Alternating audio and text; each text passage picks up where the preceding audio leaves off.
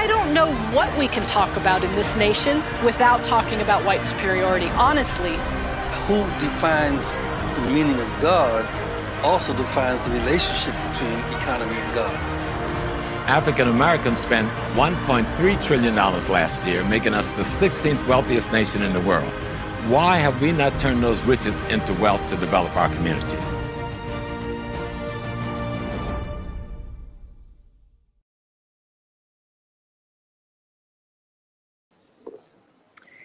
Peace, family.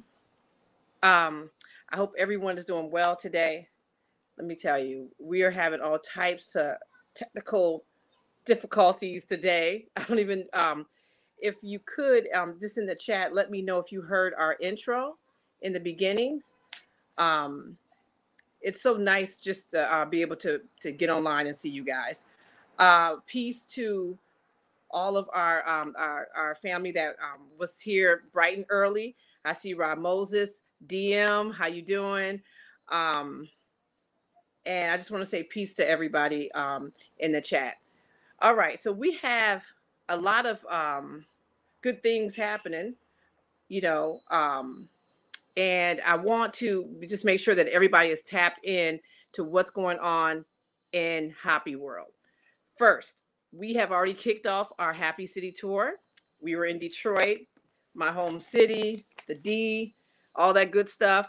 And we are, we had such a wonderful and nice, turnout. And so our next city is Philadelphia. We're going to be in Philly on October 30th.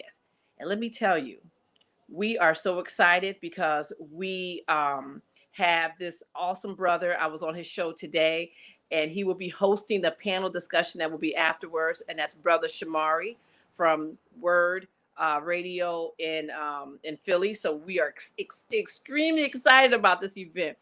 Brother Shamari he's cool, very, very cool. So, we want to make sure that if you are in the Philly area, that you come and check us out. It's going to be fire, straight fire. All right. If you need any information about the rest of our tour, you can just go onto our hapifilm.com and, get all the information. I'm going to put this link up here for you guys right there. Now, I should actually have one of our people that always sign in. We should have one of you guys come and just give the next speech I'm going to give, because that's how many times I've said it. If you are down with HAPI, okay, and you want to know more information, if you want to get tapped into our HAPI movement, it is very important that you sign up for the newsletter, okay? The newsletter is packed full of really good information.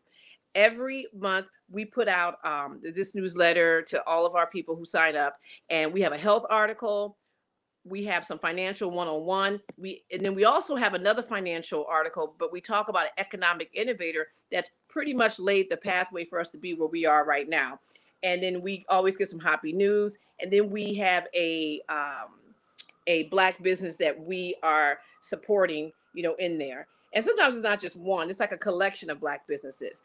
And so it's really important that you guys sign up for this newsletter, because and plus the other piece about the newsletter is that you get all the information before anybody else. And so, if we're, going to announce something special, you guys know before anybody else. So it's really important that you guys just sign up for that HAPI Film newsletter at hapifilm.com. Now, if you have not seen this movie, okay, and it is a award-winning, because we won some awards at a film festival, which was awesome. If you have not seen this film, you've got to see it. And if you're not in any of the cities that we're going to be going to, which is Atlanta, DC, Houston, and Philly, and Bridgeport, Connecticut. If you're not going to be around there to see it, in person, it's okay. You go to hapifilm.com and you can pick up a DVD copy, or you can actually stream it. So as soon as you're done with watching us tonight, then you can, download it and watch it, watch HAPI in its entirety tonight. It's a 2-hour and 12-minute documentary, which is fabulous. And actually, Asar Imhotep, he's going to be joining us shortly, he is in the film. And so, it's really important that you guys see the film so you understand the importance of HAPI Talks. Now, next business, which is this HAPI Tours, the One Africa Returning to the Source Conference, which is going to be fire. And again, we have the youngest presenter on our show tonight, and that would be Asar Imhotep. Along with him, we have Anthony Browder, Dr. We have two new people that we're adding. And see, if you wouldn't tapped in, you wouldn't even know this. So we have Dr. Bayina Bello that we announced last week, but we also have Dr. Vera Nobles.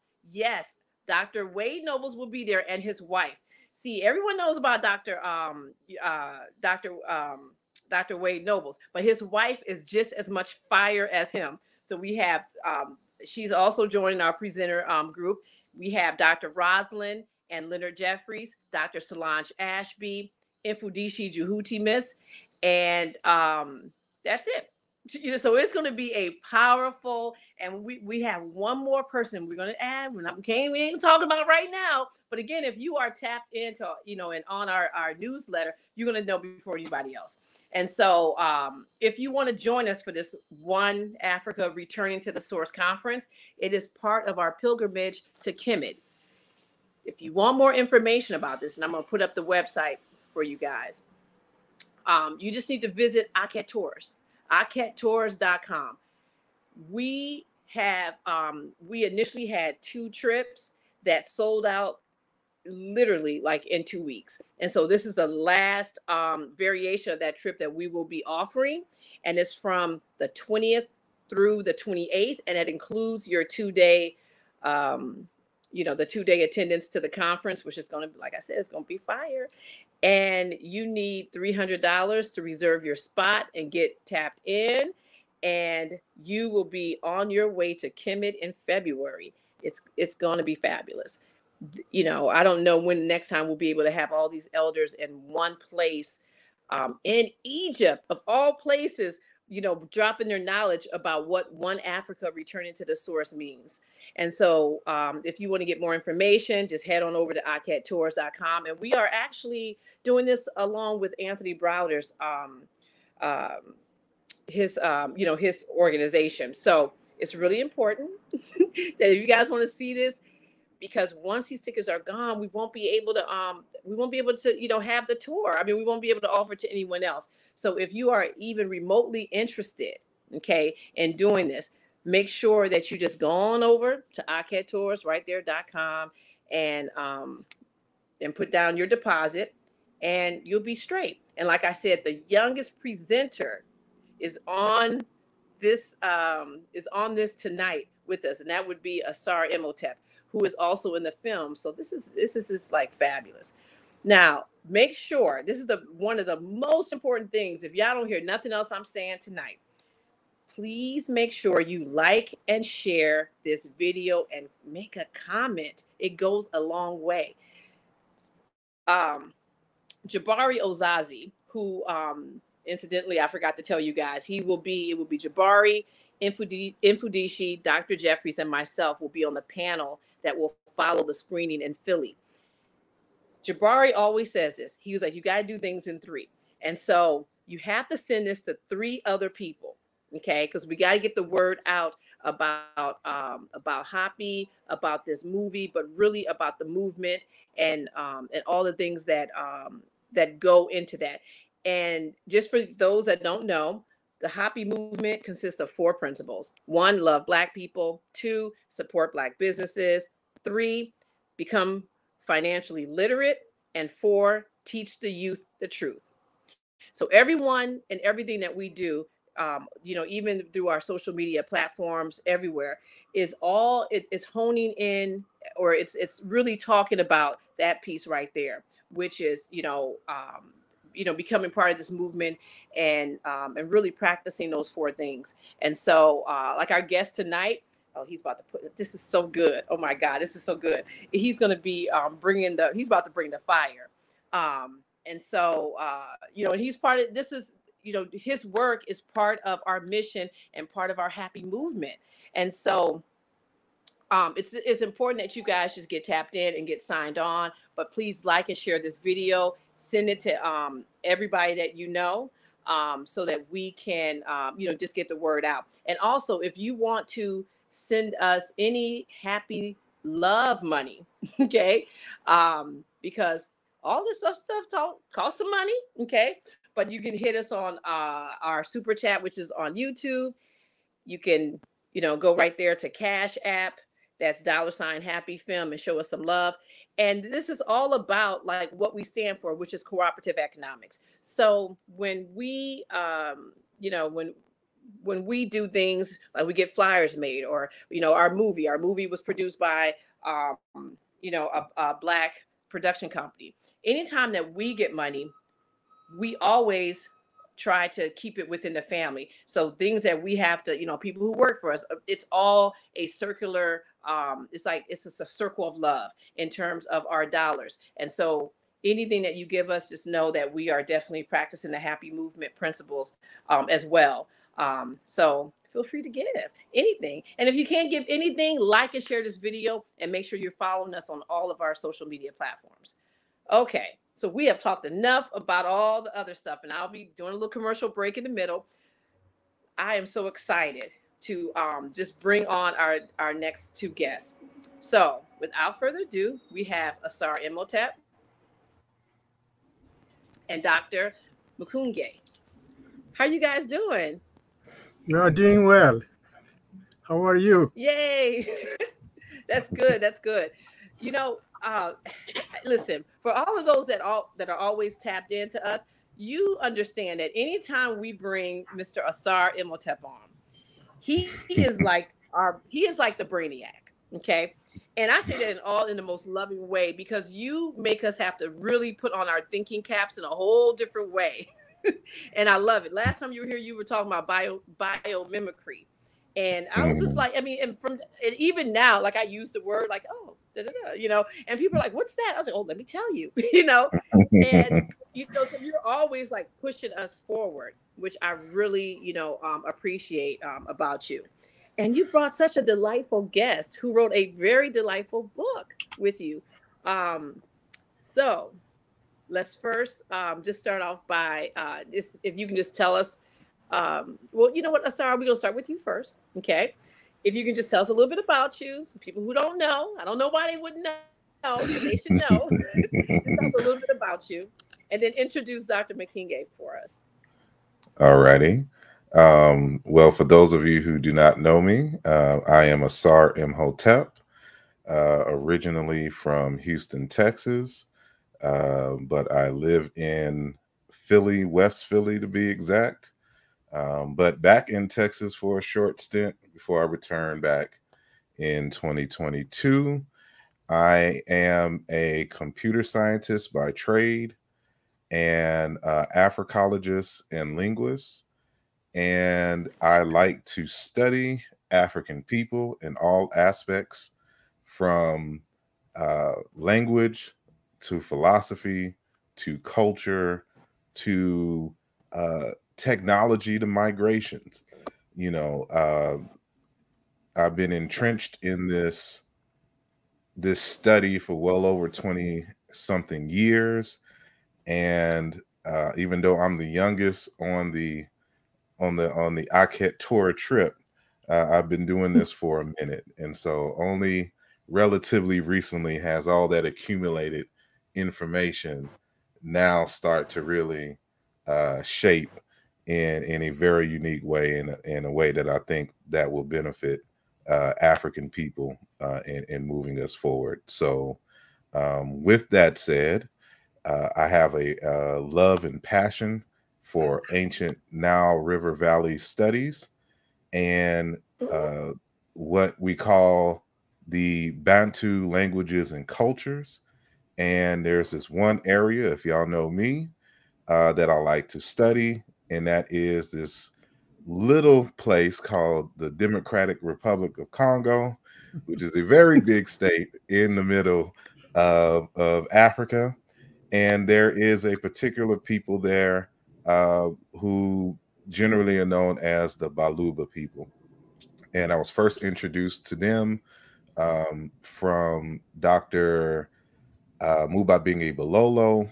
And after that, I have been, just searching many scholars and information, trying to learn more about the people in that area. And I was at an ASCAC conference a number of years ago. I forgot the exact year. And that's where I first met and saw our guest today, Dr. Chilimalema Mukenge. And he was talking about Luba, I'll just say philosophy in general, but more specifically, and hopefully he'll get on this tonight because he discusses it in his book, the different aspects of the self according to Luba tradition. And it just reminded me so much of ancient Egypt that I had to introduce myself and want to know more about, what he was teaching. And so from there, a conversation started and a relationship built. And in 2021, I'm partially responsible for helping put this particular book together for our elder here, Muntu and Zombie, Portrait of Human as God's Special Creation. And that's what we're here to discuss today. And I can just read, a little bit of his bio, if you like. But he is a retired professor, a professor emeritus from Morris Brown College in Atlanta, Georgia. While at Morris Brown, he founded the Africana Studies Department and served as its chair. His research interests to the present have expanded from family and religion among the Luba of Congo to culture and customs of the Congo, and now to the portrait of human from the African universe of creation stories and religious beliefs. In recent years, he has developed a strong interest in reformulating written academic knowledge from Luba ethnography into a language that the general public can understand and appreciate. Among his publications, he is the author of Culture and Customs of the Congo by Greenwood Press. He was born in the Democratic Republic of Congo, and he is the founder and leader of Coins and Hope, a charitable ministry in Congo that provides education to the youth and functional literacy to adults in preventive health and sustainable farming. Dr. Mukenge holds a PhD in social anthropology from McGill University, Montreal, Canada. He is married. And Sister Felicia, you met Dr. Ida Mukenge, professor of sociology at Morehouse College in Atlanta as well. They have 4 children, Indaya, Makeru, Muwadi, Shimpo, if I'm saying that correctly, and Malongo. And they have 3, and he also has 3 grandchildren, Mfumu, Ngoyi, Ulaya, Kudi, Maweja, and Kazadi Mukumbaji, if I'm saying that correctly. He can correct me if I'm wrong. So with that said, we welcome to the HAPI program, Dr. Chilimalema Mukenge. How you doing, sir? I'm doing well. Hey. Thank you. Thank you. Yes. So yes, you have a lovely wife too, by the way. This is, you know what? I just can't wait to start with this book. She's my refuge when I have problem. I go there. Please help me. See, I love it. How long have you guys been married? That's one of my blessings. That's great. How long have you guys been married? Only 43 years. You said only 43 years. That's wonderful. We have more to go. Absolutely. Okay. All right. That's what's up. That's good. Okay. So we are talking to a good family-oriented man today, which is great. So I cannot wait to hear what you have to say. But you know, one thing I just wanted to, Asar, Asar is a lot like HAPI's director, Taiki. They're very modest when they talk about themselves. So, Asar, you literally uh, created a publishing company and you published Dr. This is like your first book that you published. Is that correct? Yeah, outside of my books. Well, Yes, it's not outside of your book. technically. Technically, I translated for Dr. Kalamba and Sapo, translated Okay. from French, a book that he wrote, and we published. But I didn't have a name for it; it was just under his name. But this is the first publication outside of mine under Madu Andela Press. So I'll say that. Yes. So this is really exciting. All right. So wait, hold the book up one more time. I'm gonna put the link. I'm gonna tell you guys right now. Listen, we're gonna give away a couple copies of this book, but we're gonna give it away like towards the end of this of this presentation. And so make sure you guys are taking notes because I don't even know what question I'm gonna ask yet, but I know that we are giving away 4 books because this is just like straight up it's straight up fire. And yes, I see somebody in the comments that said that if Felicia's acting like a kid in a candy store. Absolutely. Let me tell you, anytime we start talking about spirituality, African philosophy, this is like what we are made of. And so, your book, Dr. Mukenge, you just really break things down in just simple terms, okay, which everyone can just they can understand. So can you just first tell the audience what made you want to write this book and what is the book about? What made me write the book was a culmination of the interest that I have had of understanding the African people as they define themselves, and they define their origin as human beings, and what they believe in, and what they do. And I did that in relation to an assumption that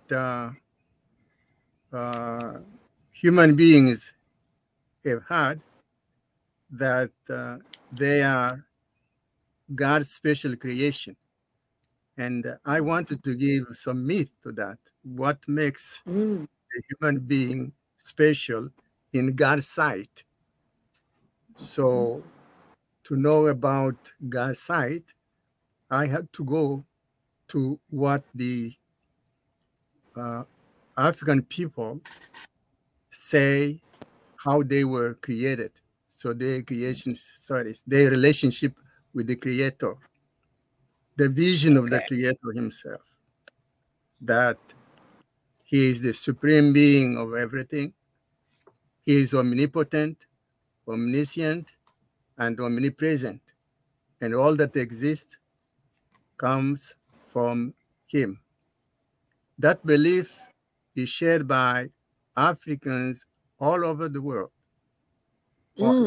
So if an African tells you that he or she is atheist, ask that person, where have you been? Because that idea is not African. It must have come from somewhere else. And by looking at the creation stories, and I saw common themes from across Africa that allow me to get in line with African researchers who say that beyond African religions, there is African religion. So the common thread between African religious beliefs and the common thread between their practices and the common thread between their stories of creation allowed me to come up with a number of common themes, which I organized around what I call the portrait of human being. One of the aspects of the human that is striking is that the human being is a spiritual being in a physical body. And that led me to search the manifestations of spirituality in the lives of African people. So the African is a spiritual being.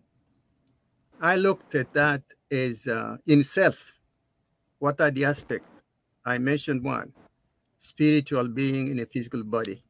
And that in at least a number of perspectives. We are created by God, and we are maintained in life, sustained in life by the Spirit of God within us. And also, Yes. God created us with extraordinary powers, the powers to do things, extraordinary things. And the study of creation stories tells us that at some point, the original relationship that we had with God was disrupted. And we lost some of the extraordinary powers that we initially had. But there are still people who are born with such powers. That's how we explain the existence of geniuses, for example, or of people who control supernatural powers.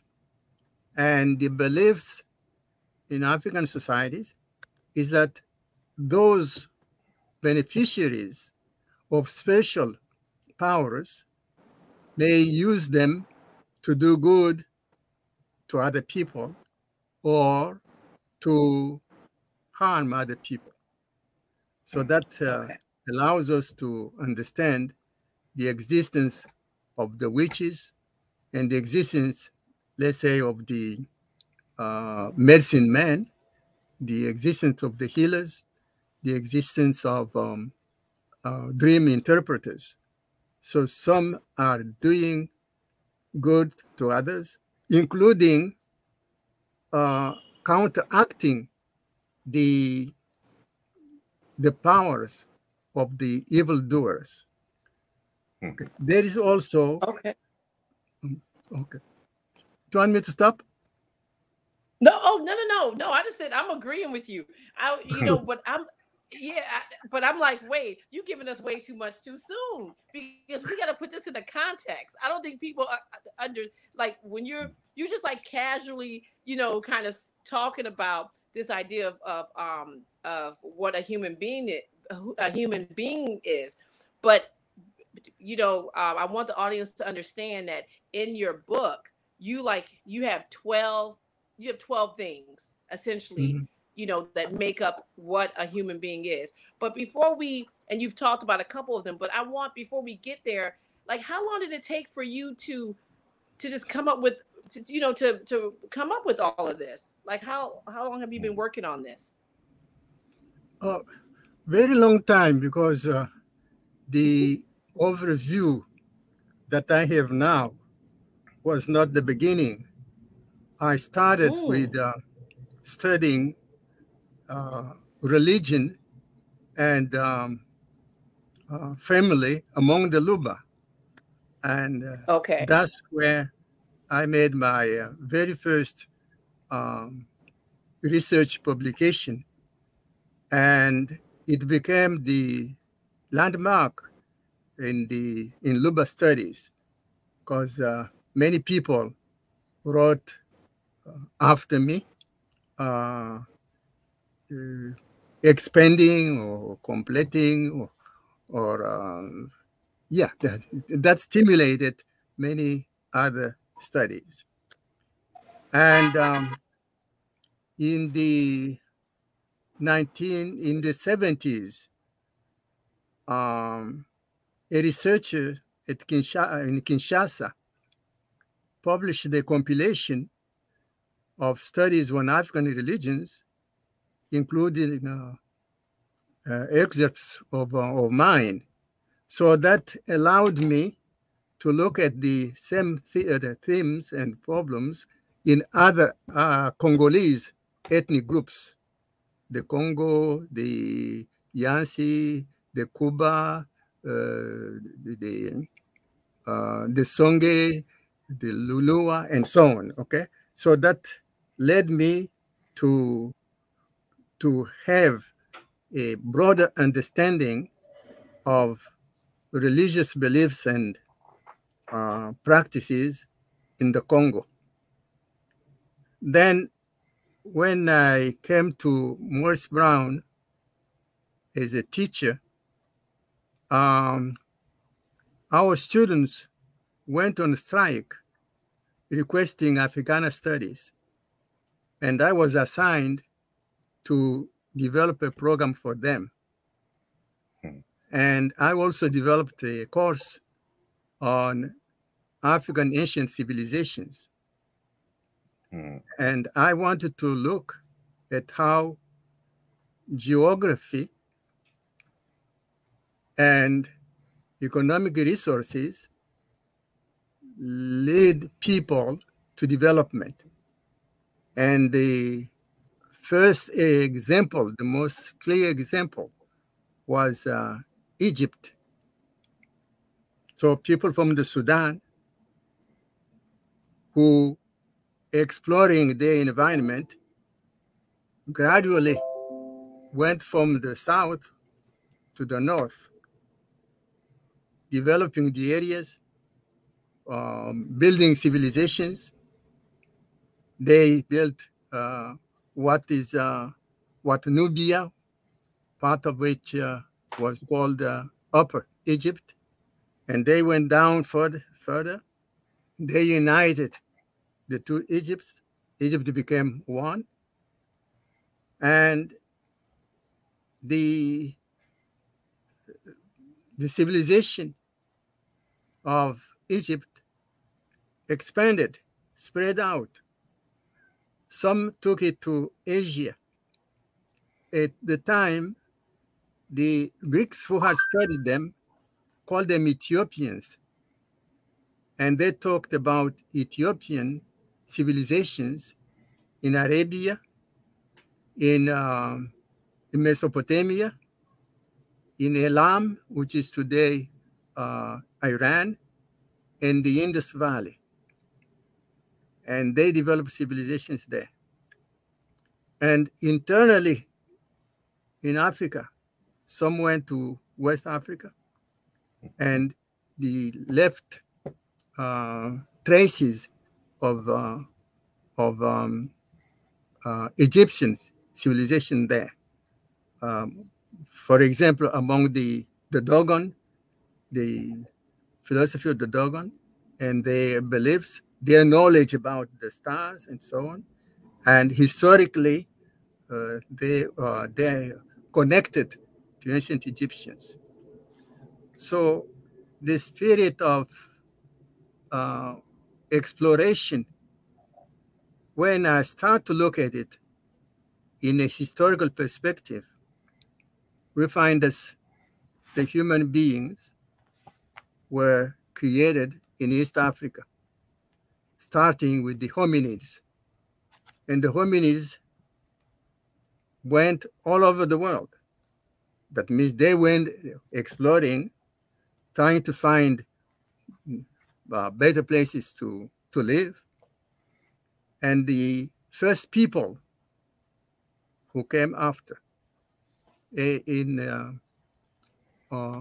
throughout Africa and Europe and Asia, there are people that they say they found them there, the first people.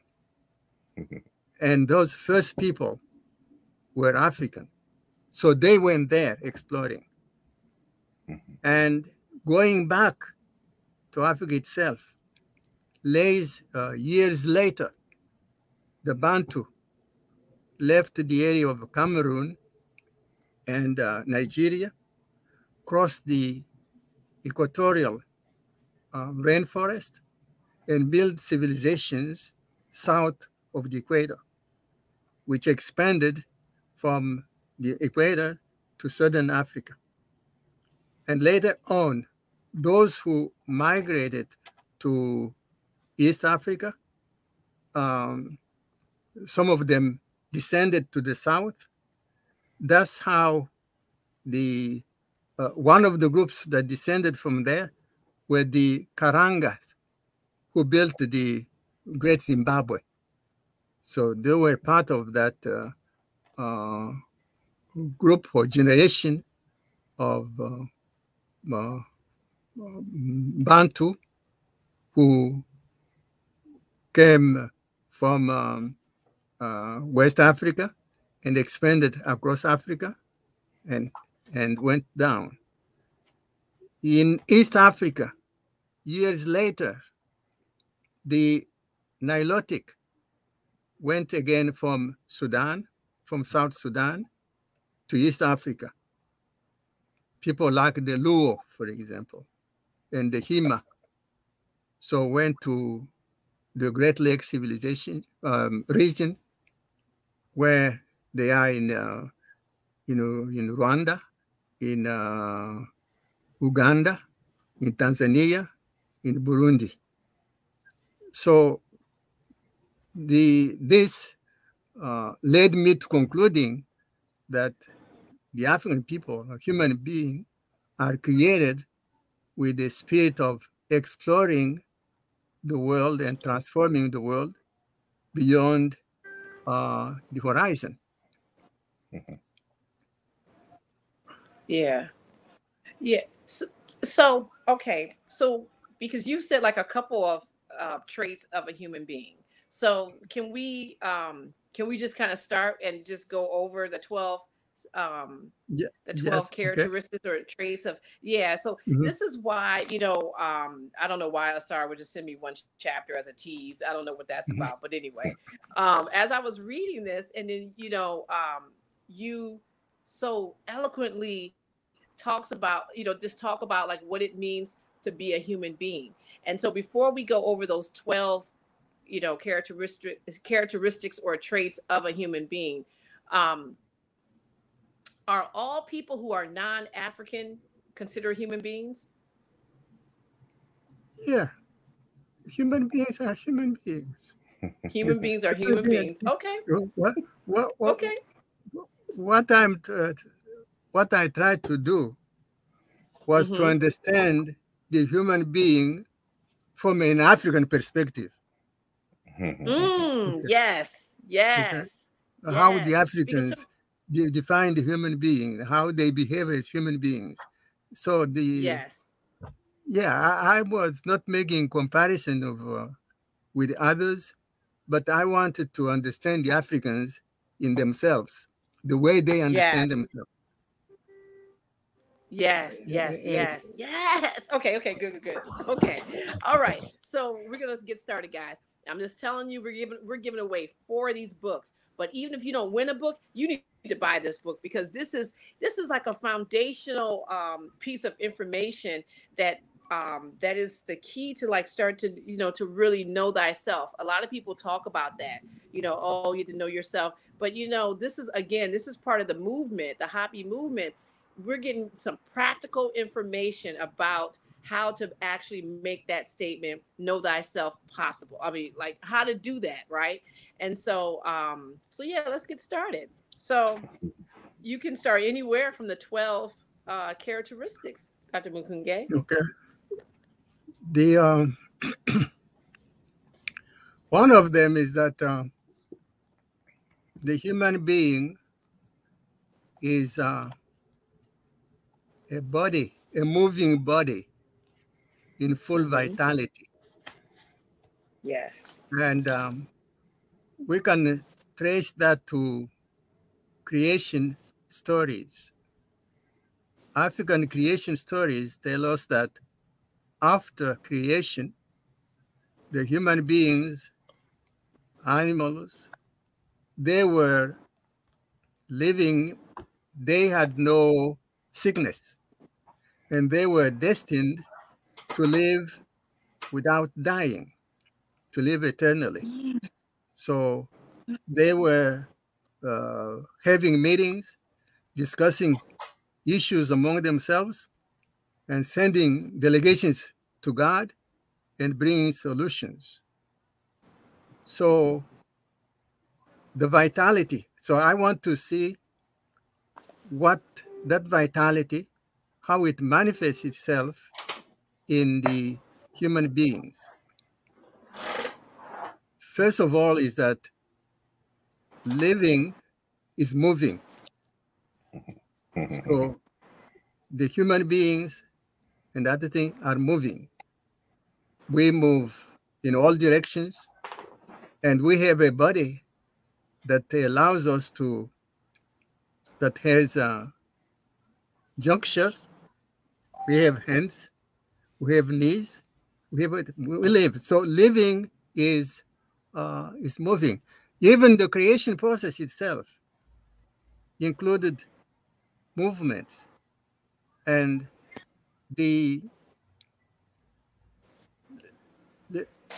for example, when God created in the Yoruba tradition, God Olodumare sent the Ashi divinity to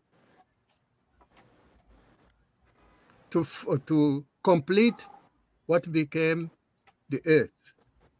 And also, when we look at the human body itself, the organs in the body, the blood, the air, the fluids, is movement.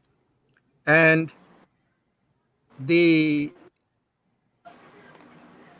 when we look at the types of movements that they do, there are movements for ordinary life, everyday life.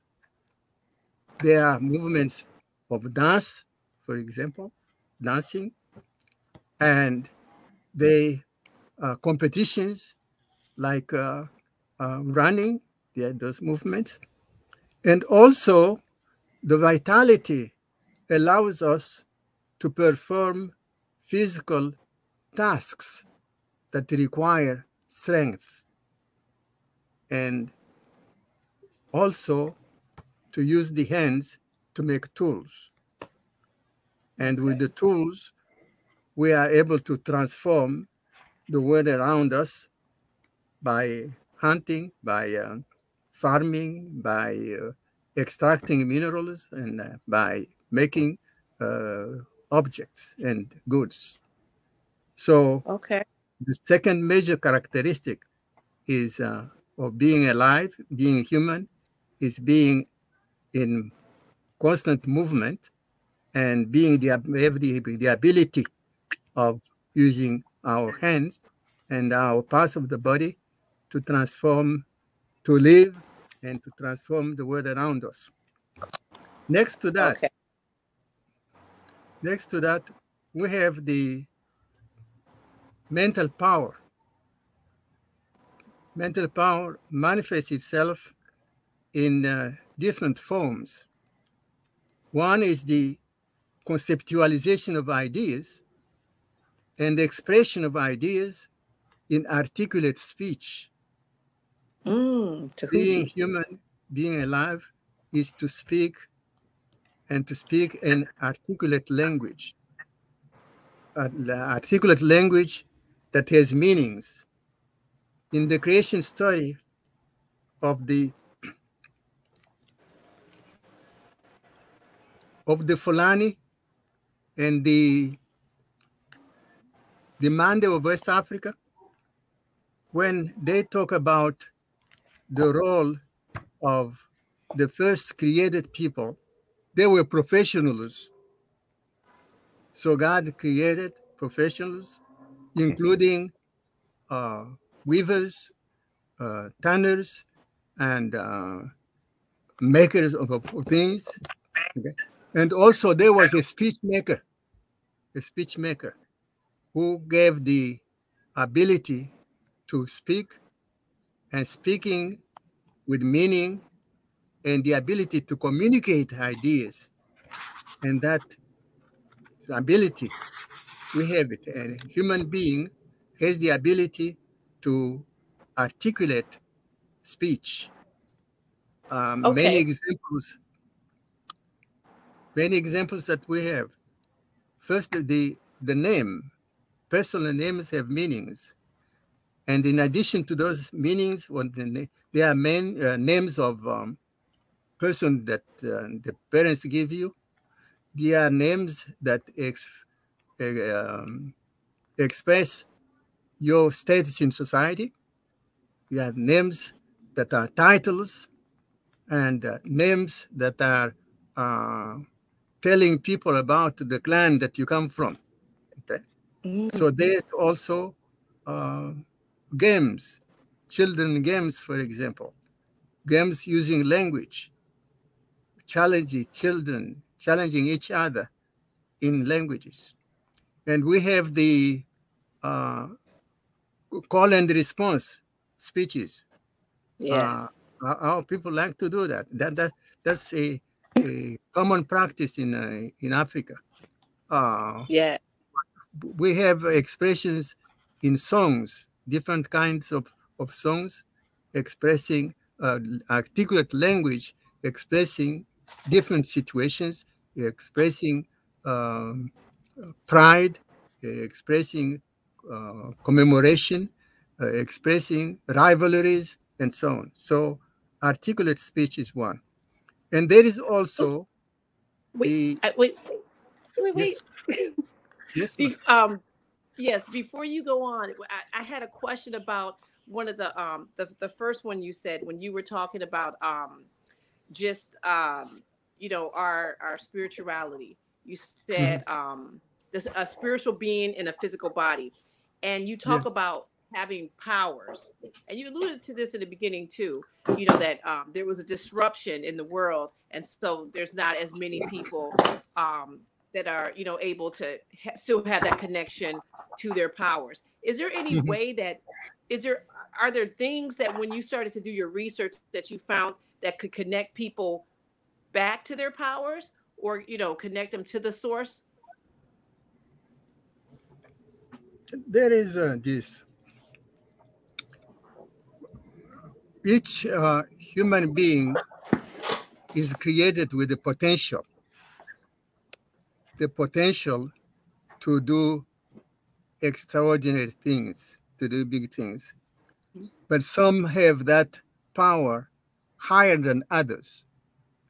Mm. So God still is with us, and is still creating individuals with extraordinary extraordinary powers that the ordinary people do not have. Okay. And those powers, some of them are spiritual. That's how the Africans explain the notion of witch. A witch, they uses the powers from God, but uses them to hurt other people. That's how we explain the powers that the diviners have to discover, to know things that the that are not visible to other people. And the seers, they are people who have Mm-hmm. spiritual power to know events still to come or events taking place in distance that they don't see, and they have powers to cure diseases, to the spiritual powers that they have. Those examples are throughout Africa. So we have the people who are still born with extraordinary powers, who can use them to do good to other people or to harm other people. We Okay. have also the creativity, artistic creativity. We find it throughout Africa and everywhere. We find they have find, for example, rock painting in the rocks that tell stories for a long time ago. We have what artists in all kinds of trades, arts, which the dominant theme is the ancestral figures, be they in sculpture or in weaving or in whatever.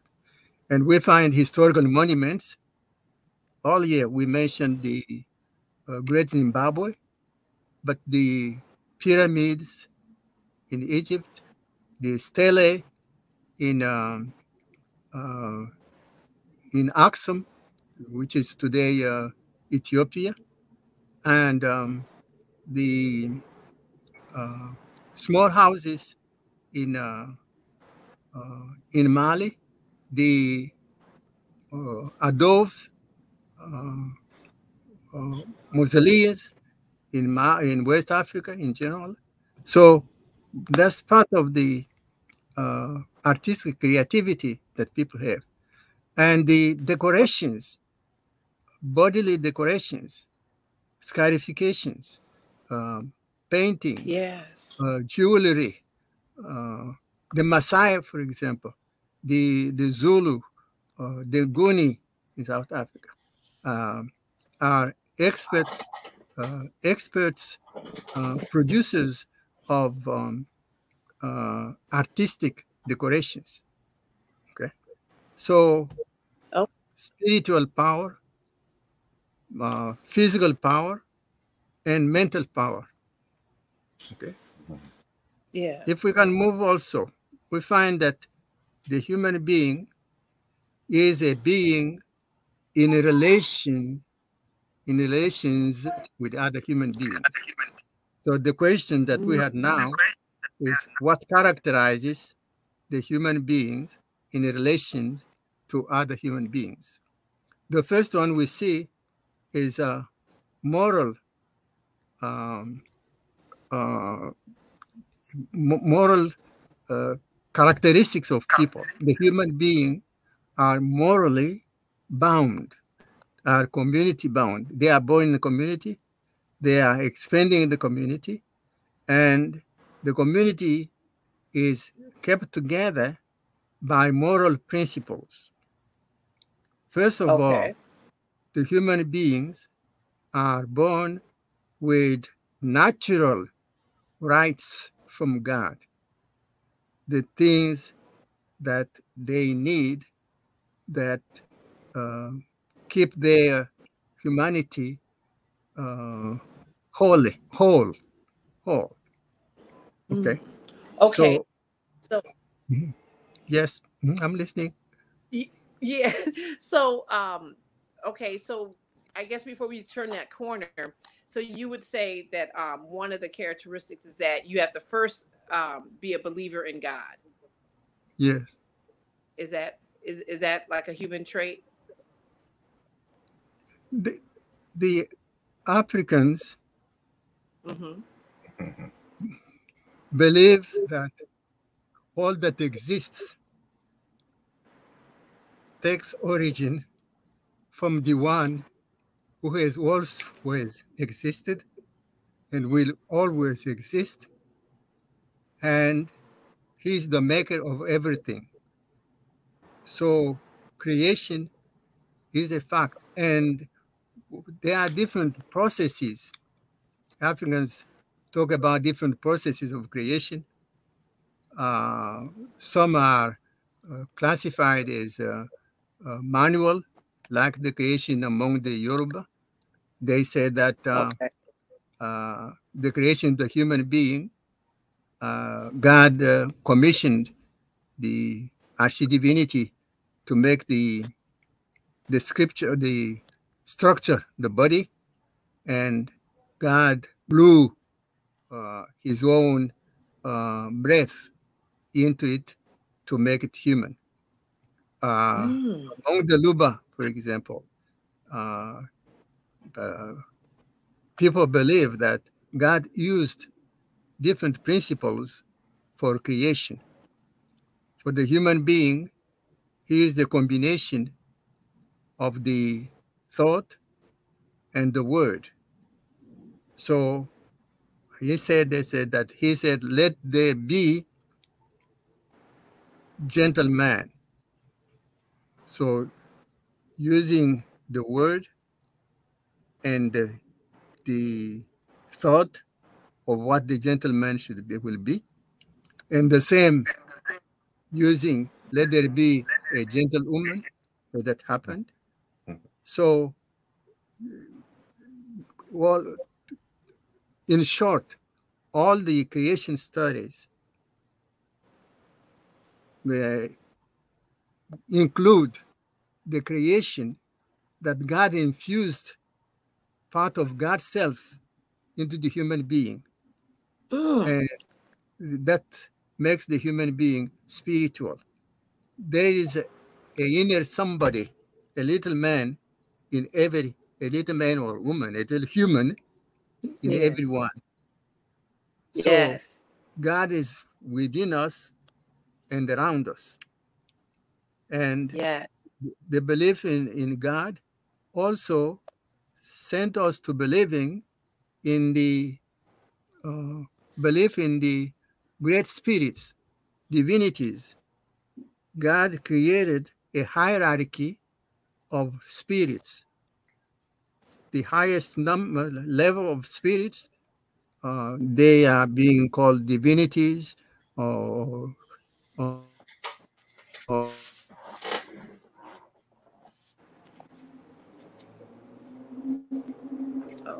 oh, were we frozen? Did we lose him? great spirits. Okay.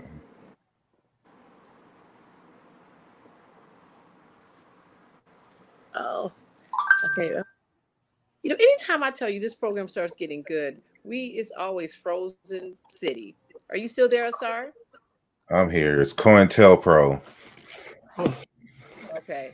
Wait. Oh, there. There we go. Okay, mhm. you're back. You know What what, was I Dr. saying? McKinge? Well, you know what? See what happens, Dr. McKinge, when you're like Yeah. when anybody is telling some information that's going to move us forward, it's always a technical issue. Something's always happening. Hmm. Okay. All right. Wait. We're gonna. Okay. Let's see if we can unfreeze. He's gonna come back in a minute. He's All gonna come right. back in a minute. Okay. Just as we're just going to just take a little, just a tad little commercial break. You guys, please like and share this video. Dr. Mukenge is he's breaking it down. He's telling us what it takes through African eyes. What does it mean um, to be a human being?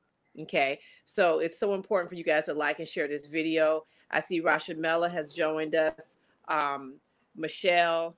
Um, DM is still DM stay up commenting. And that's what I'm talking about. Everyone needs to take a page out of DM's page. Keep commenting. That starts the algorithm going and we can get more people to watch this video. This is really this is so good. Because a lot of times when we're defining like who we are, and you know what, Sarah, you can talk to this. When we start defining like who we are, we can't look through it. I mean, we can't look at that through someone else's lenses. You know, Mm. what you think about that? Well, that's the whole purpose of the whole, theory of Afrocentricity, is that when we sit back and examine African conceptualizations of life and living, we find that there's some unique characteristics among a large group of the populations on the continent of Africa that distinguishes it from other human groups.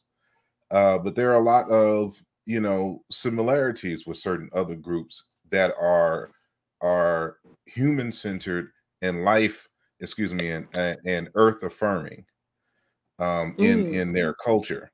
And so these commonalities that we witness here, the only way that it can make sense is that if you're in conversation with those who live it, instead of those who come from from other places and trying to look at it and trying to interpret, instead of just telling you what it is, you know. And so in this sense, like he was going into the concept of community, right? Like, what does it mean to be a human in community? And what you'll find across the continent is that your humanity is the result of community. You can't exist as a human without community. That's why we have the phrase in South Africa, "Muntu Muntu Ngabantu." A person is a human because of other people. Like, your whole concept of being human is the result of existing and living in a human culture. And the idea of community is so ingrained in the African's mind that even when you talk about the individual self doesn't exist as an individual. Just like when you go in the ancient Kemet, and the self consists of the Ren, the Kat, the Ka, the Ba, and all these different variations. He talks about that amongst the Luba, how this is in chapter 1, how you are, Mubidi and Moyo. Mubidi is the body, of course. Moyo being the heart, Mashi blood. And these different principles of Moyo. Moyo's a word for spirit, a word for heart, a word for soul, intelligence, and the whole nine. It's comparable to the Ib in the ancient Egyptian tradition. And then, of course, we go to a little bit to the west, and still in the Democratic Republic of Congo amongst the Bakongo people. And the self consists of Moyo, the principle of life, Nitu, the human body, and Suni, the flesh is similar to an animal, and Fumukutu, the double or the soul of the person, Vuvulu, the human body as a physical structure, Menge, the blood through blood, life-sustaining principle, and a whole bunch of other things. And so all of these are in many traditions are deities that are part of the self. So you got to think about it like this: even your individual self is itself a community, which is why there's a lot of rituals trying to harmonize and getting all of them to work in sync, so that telling my age for a lot of folks, but if you remember the cartoon Voltron, from back in the 80s, if you understand Voltron, you know that these are individual cat robots, that came together. And this is Dr. Mukenge. So yes, because he hasn't popped back on yet. I was gonna say, I was like, you might have to check on, we love our elders, but this technology it's a lot. It's a lot to I'm gonna be back. Yeah. All right. So Asar's he's gonna help Dr. Mukenge get back online. Thank you guys for all the love and support. This is such a interesting conversation. So far, he has laid down 5 things that make up a human being through African eyes. This is how we had to start looking at things, is through an African lens, so that we can be, so we can start to know who we are and and once we know who we are, it's game over, because we will be taking over stuff. And a lot of us are further along than others, but we can't, everyone has to make it. So that's just what it is. So it's really important for us to get this knowledge. While we're waiting, hey, listen, guys, we are going to be in Philadelphia on October 30th. It's so exciting. I tell you, going to these cities, it's fire, because we get to see all of you guys. And we see you guys on, like, when the first time we saw DM, and I don't know why I keep talking about DM today. I remember the first time we saw DM, and he's like, "Oh, my name is Damon," and I was like, "Oh," he's like, "I'm DM." I was like, "Oh my God, you're DM," because I just know you guys from your names that you use when you're when it's popping up on chat, and when you are liking and sharing our social media. So it's, if you guys can get out to the HAPI tour, that would be super cool, so we can meet everyone and really, like Sarah's talking about, this sense of community. We can just grow that and take it to the next level. If you have not signed up for our for our newsletter, you must sign up for the newsletter. The newsletter is very important, okay? Because the newsletter lays everything down. It tells us, we got our 5 articles, which is supporting a Black business. We have an economic innovator we talk about every month, someone who's pushed us forward in terms of finances. We also have some financial, just one-on-one news, which we were talking about Bitcoin and just cryptocurrency lately. And we have a health article, and we always have a happy update. So if you guys are liking and sharing this video, please get these little likes up, guys. Come on, get the likes up, get the likes up. So we hope that Dr. Mukenge can come on back and join us. I see that Asar is working hard to make that happen.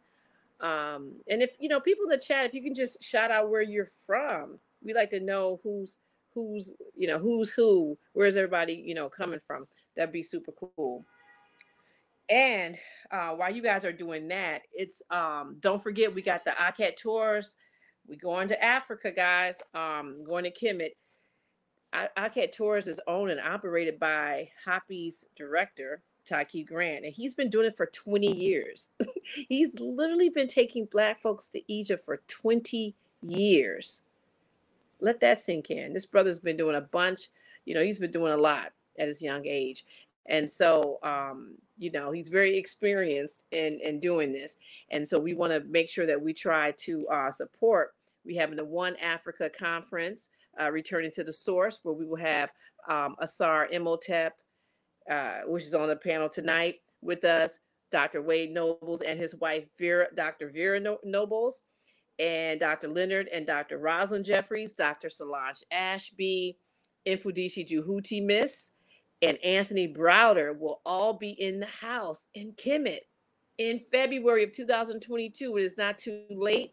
We have a few little seats left. I tell you, it's important for you guys to, if you can make this happen, to go to acattours.com, and I'll put it up in a minute, and and put down your deposit. All right, we have Illinois, South Carolina, okay, UK. All right, Marcia, I see you in the house.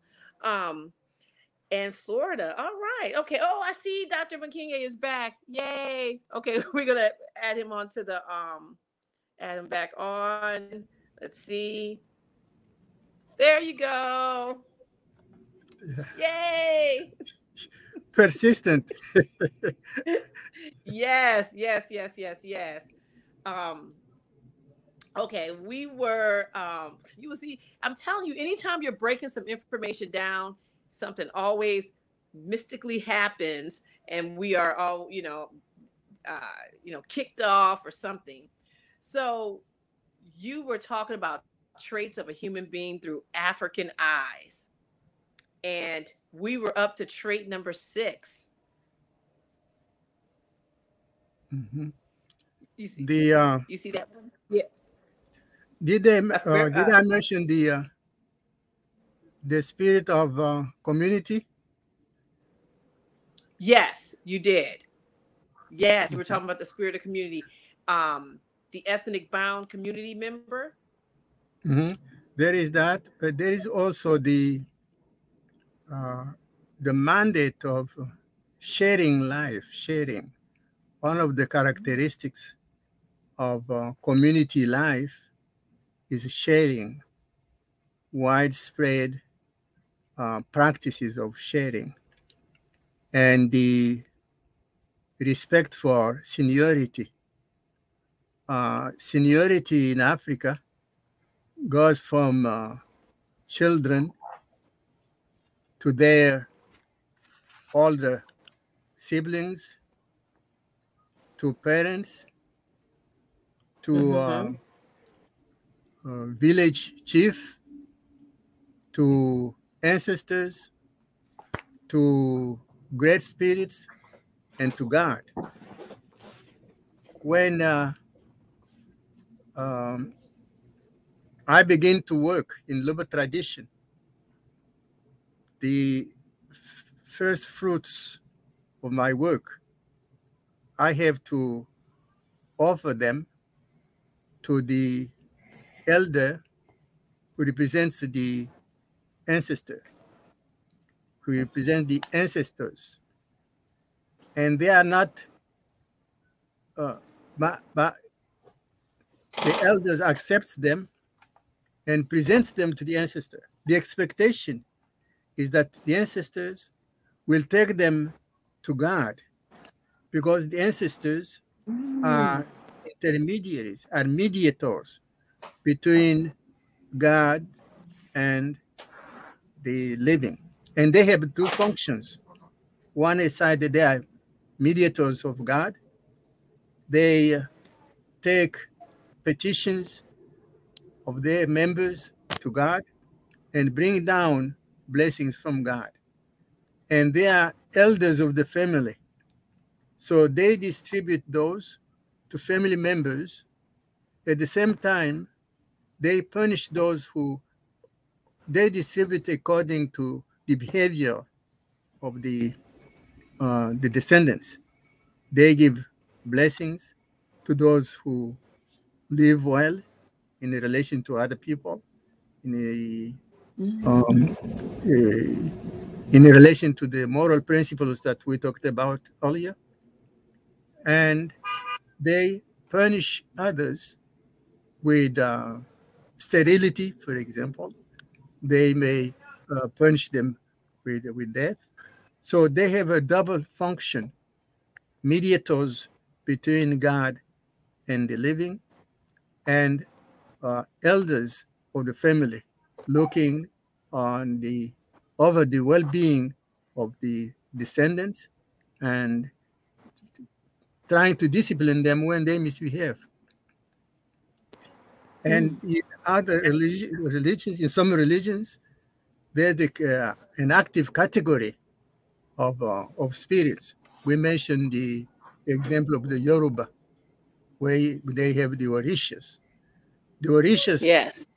have two major functions. Some of them assisted God in the process of creation.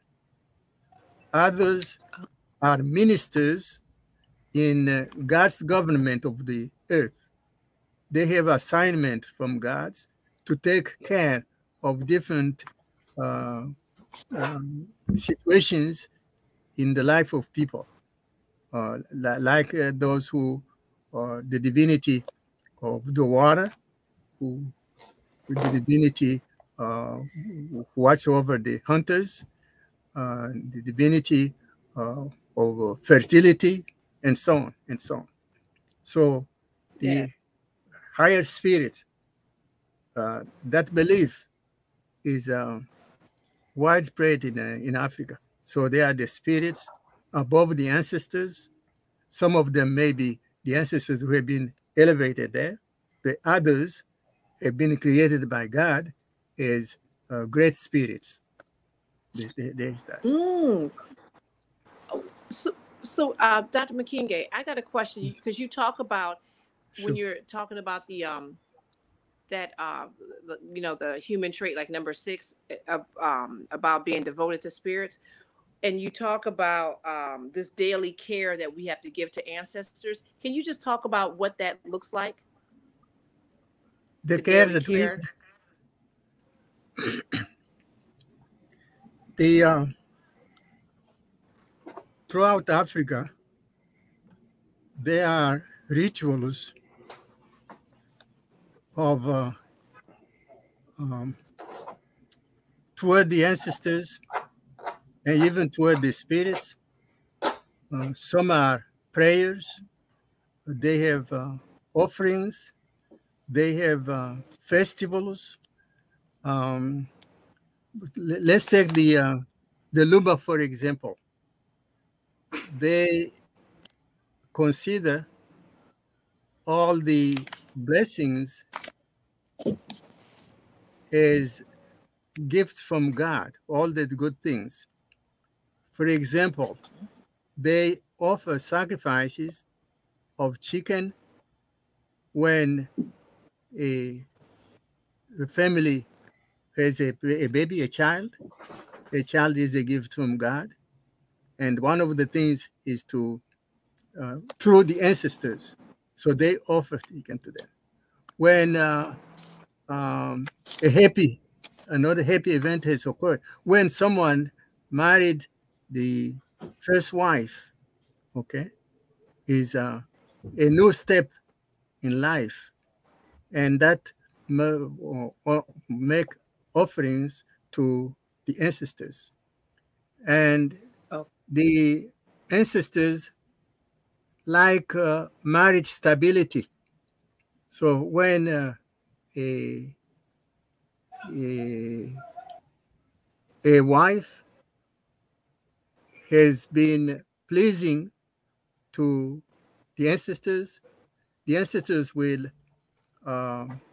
appear in a dream asking for her to be dedicated to serve the spirit of the guardian spirit, the guardian of the family. Okay, so through ceremonies, the wife becomes dedicated to the ancestor. And the Lubelike also, they praise wealth. So the persons who have created wealth come up to a stage where they are being called by the ancestors to be consecrated achiever. So they do that through religious services. And when someone, an ordinary person, comes to becomes candidate to chieftaincy, become chief or king, they have rituals that elevate that person to the rank of the spirits of past leaders. So through that gives him the power, the spiritual power, to protect his land and his people. So the hierarchy of spirits, but all of them interacting with the human beings and helping human being in many aspects. That's part of spirituality. Okay. Spirituality, an important aspect in African spirituality is that the babies are reincarnated ancestors, members of the family who are being reincarnated. So the spirit of an ancestors comes back through conception and birth. So children have titles based on the category of spirit they represent. The Luba have about 27 categories of children based on their spiritual titles. So some titles are based on the position of the child at birth, some based on the succession of children, and some represent the events that have occurred in the life of parents, the mothers, for example, and what the mother has done in order to have children who survive. So different categories have different rituals designed to have the child feel loved and grow well and become an adult and have his own or her own children. So the reincarnation at birth is part of common belief, and they have characteristics. I told you that some of them are based on the position of the body. My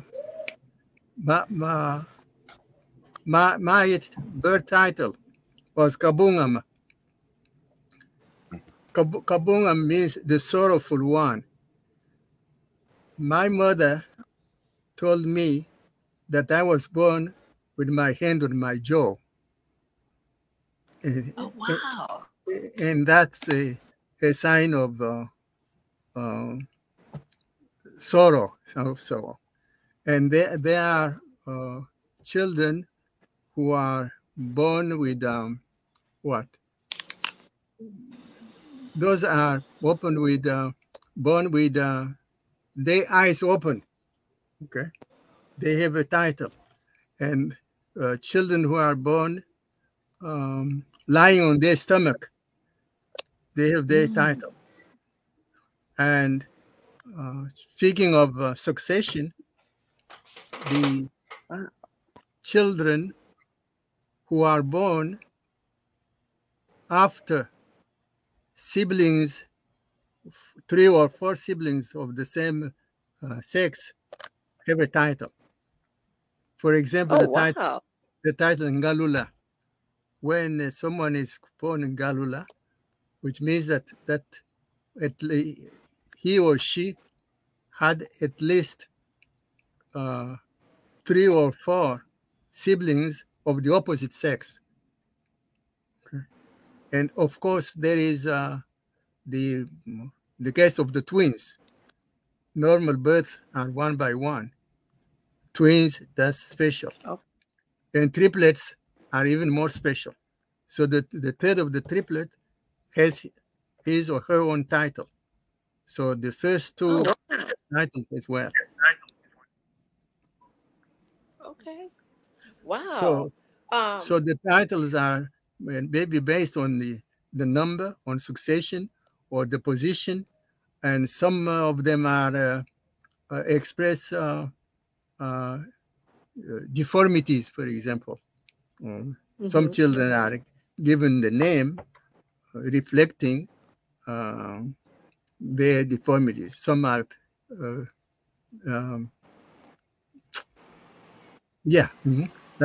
like children who are born with 5 fingers instead of 4. No, 6 fingers. Yes. Instead of 5. They have their name like that. Those who are born with a split lip. Oh, the cleft, like cleft. The cleft, yeah. They have a title. So the titles are based on the category of children, and the rituals are designed to make the children feel loved and to grow well, to become prosperous in their adult life, to marry, and beget children. With mothers, for example, when in Luba beliefs, first of all, mothers sleep with their children in their chest. And the tradition prohibits the mother, when she gets up in the morning, to leave the baby in the bed. If she does, that means she's taking the strength of the baby and leaving to the baby her own weaknesses. So to avoid that, the mother leaves the bed at the same time as the baby. And traditionally, after that, she will sit in the front of the house with her legs extended and the child on the lap, give a massage to the child. After the massage, she will give a bath to the child, and then she will stand outside facing the sun with the baby up, offering the baby to God, and also talking to the baby, telling the baby to grow well, to grow strong, to become adult, to become a father or mother of many. And after that, she will feed the child to the breast, and then entrust the child to the babysitter and go to the field. So the belief about the spirituality of children and what makes the children prosperous in life is a part of the rituals that the parents do and the type of care they gave their children. Wow. Okay. I can see that being a strong foundation for kids to, you know, feel good about themselves and to, like you said, you know, come to contribute to the community in a purposeful way. You know, that would be lovely if kids were were just presented that way to the world, you know, or within their communities. So Dr. Mukenge. Yes, ma'am. So we are, let me see, because I'm trying to keep track of, see, you know, because you wrote the book, you're just effortlessly going through all of these and coming back and coming through, and I'm trying to keep track of these. So number 7, do you remember what number 7 was? Number 7? Is that the one about... Number 7, the ethnic bound community member. Yeah, so you talked about this. You talked about this, right? Yeah, that's about the moral principles and the natural rights. About this one. Natural rights. That's where we have, for example, the way I found out about these the principles that I have listed here, discussed here, is when someone is facing a challenge of which he or she is not responsible, and that person will make a declaration of innocence, self-examining himself loudly, saying, I have not killed anyone, I have not stolen, I have not refused food to anyone, I have not kept anyone from walking in public streets, I have not violated a child, I have not molested a child, I have not taken the wife of another man, I have not stolen, I have not refused to pay the first fruits, the tributes of first fruits. I have not disrespected my elders. Okay, those rights, which means that there are rights and there are violations and there are sanctions to violations. So relationships within the family, within the clan, are being regulated by those moral principles, which require Okay. the respect of natural rights of everyone, which uh, um, puts restraints on people's behavior, because um, if people respect my rights, I must respect theirs too. And that's the restraints. Mm, And there are mm, sanctions for violations. okay. And people believe in the sanctions. Um, do you want me to give an example? Yes. Okay. The uh, my father had two brothers. He was the oldest of the three. Uh, the two younger ones came one evening from where they had been and fighting. And I saw my father, without saying a word, just taking the youngest of the two and just pushing him to the ground. That was Mm. the end of it for respect for him as elder. But in the morning, the next day, the youngest one paid uh, fines to the ancestors for beating his older brother. So in the morning, Wow. he brought a chicken.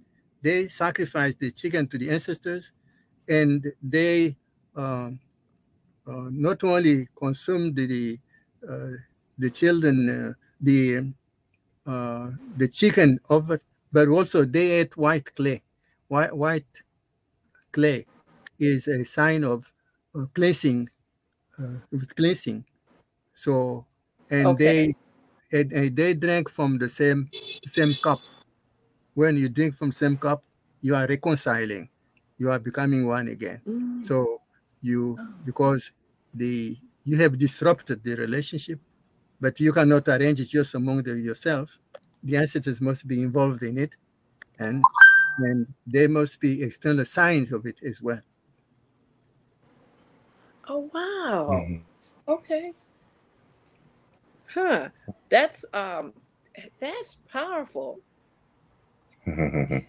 That's I'm I'm sitting here, I was thinking about my kids. And I was like, oh, this is something I wish I would have started this a little earlier with them, because that is wow, that's, you know what, I tell you, when you start just understand how we have the answer for all things. We thought about everything. We have something in place that's already there. We don't even have to create nothing. It's already here. Wow. Can Um, I interject just briefly? sure. uh-huh.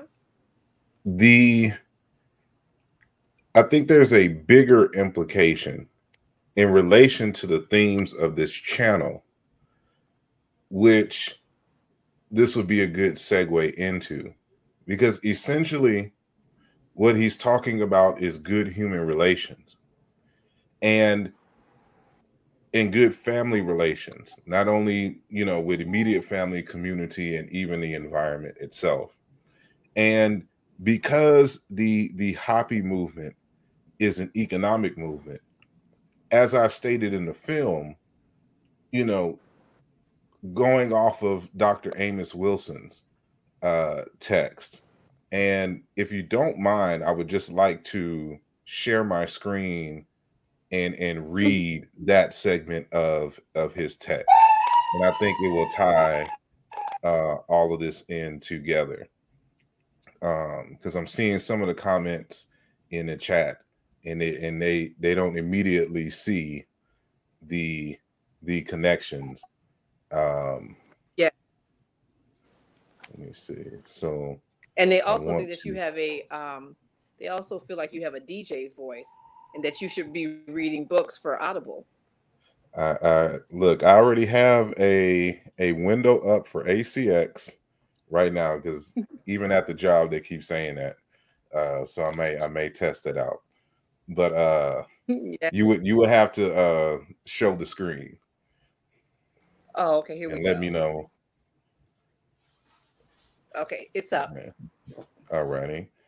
So let me hide this. This is from Dr. Amos Wilson's The Falsification of African Consciousness, Eurocentric History, Psychiatry, and the Politics of White Supremacy.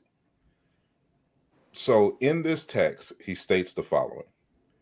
We're suffering from the absence of an economic system. Money is not a system. Money is what it is. A system involves the systematic and organized utilization of money, a systematized utilization and distribution of money. Without the pattern, without the system, without the organization, one does not have an economy. An economy exists prior to money. There were economies in the world before money was invented. We don't even have to have money to have an economized system. So ultimately, when we study an economic system, we recognize that an economic system at its base refers to the nature of the relationship between people. It's the systematic way people choose to relate one to the other that makes an economic system, not money. When we lack a systematic way of relating to each other, then we can have money and still be poor, have money and be robbed, which is what we are. And he continues on the next page stating, why do we suffer from this problem then? Why is it that Black personality created? I try to get across the fact that every maladjusted characteristic in the Black personality serves an economic function. Each maladjustive characteristic is not there by accident. It's not there simply because Europeans hate us. It's there because it maintains their economic dominance. If I've got money, I can help you. But if I distrust you, I won't help you and you may not make it. It's not about the absence of money, it's the presence of mistrust. If I will not cooperate, if you cannot rely on me, then we cannot have an economic system, even though we may have money. In other words, a people must trust, be reliable, be dependable, have respect for each other if they are to develop a viable economic system. When they have those kinds of relationships, they have a social system and they can build and they can grow economically. And so when you relate that to what Dr. Mukenge was saying, I think this is chapter 7, if I believe, that you went on when he was given the Declaration Yes. of Innocence from the Congo perspective. Yeah. So and the whole idea of natural God-given rights, these are to ensure the integrity of the community, because it's just like if we paid attention to the Black Panther film, because Killmonger's character was not nurtured in the tradition. He grew up because of the situations that happened with his father and the distancing of him with his community. He came back as an enemy of the community and all kinds of problems happen. But when you do those types of rituals that Dr. Mukenge talked about with the mother, rubbing and dedicating the child from birth, the child knows that it is loved and that it is a member of this community and that it has a place and an existence. And so you're already starting the child off with good human relations and teaching it how to care for one another, which is one of those other principles that he'll probably get into later in terms of being a caretaker of other human beings. And so when you have, you know, that when you have those declarations of innocence that, you know, I have not killed anyone, on page what is it? Did I skip it with my big thumbs? Here we go. No, I did. All right, yeah. So I was on the page already. So when he says that I have not killed anyone because it corresponds to a natural right to life. You know, I have not assaulted anyone, the natural right to physical integrity. You know, we can skip. I have not taken another man's wife, the right to relatives' respect for one's sanctity. Like, all of these have to ultimately deal with good human relations. So anything that disrupts or brings about catastrophic disharmonies